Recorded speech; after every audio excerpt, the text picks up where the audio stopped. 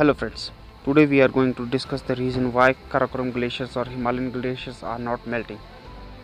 Even though the glaciers all around the world are melting at very fast rate because of the reason climate change and global warming, but there are some pockets of glaciers in the Karakoram range that have been immune to this phenomena like global warming and climate change.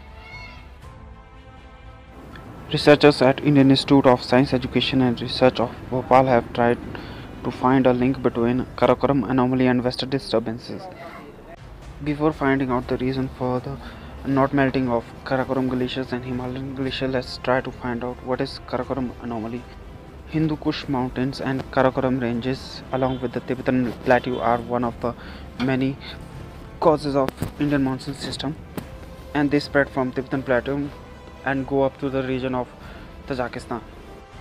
They also help in the replenishment of major rivers like Indus, Ganga and Brahmaputra.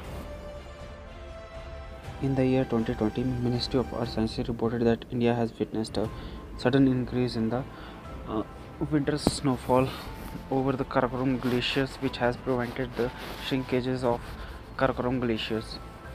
Rather, this snowfall has increased the level of Karakoram glaciers. And scientists are saying that this revival of western disturbances has increased or sustained the Karakoram anomaly. And some reports also suggest that around 65% of the total seasonal rainfall are because of the western disturbances. And there is also a 10% increase in the western disturbances intensity over the Karakoram ranges and Himalayas. So friends, that's it for today, and if you want to watch more such videos, then please like, share and subscribe to our channel so we can come up with more such videos and educational videos.